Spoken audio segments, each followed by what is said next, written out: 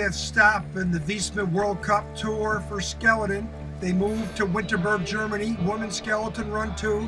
Marion Tace from Germany doesn't have a great start, so she really struggles at the top of this short 1,300-meter track.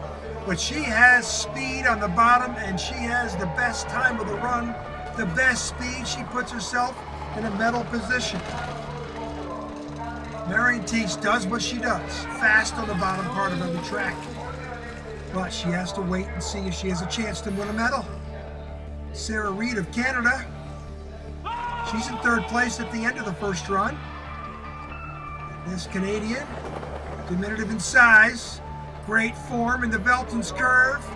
On the bottom, losing time back to Marion Tace, but she has enough in the bank from the first run, and she best Tace time overall in 2 runs. She's guaranteed at least a bronze medal. Now here's a race between Noelle Pikus-Pace and Elizabeth Yarnold of Great Britain. Pikus-Pace problems on the bottom part of the track. Flying great speed through the Velton's curve, but 13-14 makes mistakes both runs, but still has the 2nd best time of the run. She's 1st overall. Whether or not that'll be a gold medal, it's up to Elizabeth Yarnold of Great Britain. Elizabeth Yarnold, the World Cup leader, wearing the yellow jersey with her family, parents on hand. The track playing James Bond music.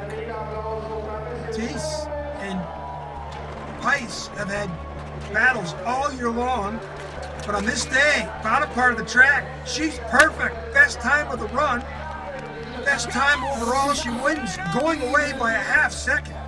Elizabeth Yarnold from Great Britain wins the first event of 2014 in the Wiesbaden World Cup Tour.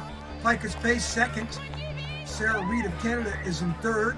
Here's our World Cup standings. Yarnold is still the leader with 3 events to go for FIBT TV. I'm John Wood.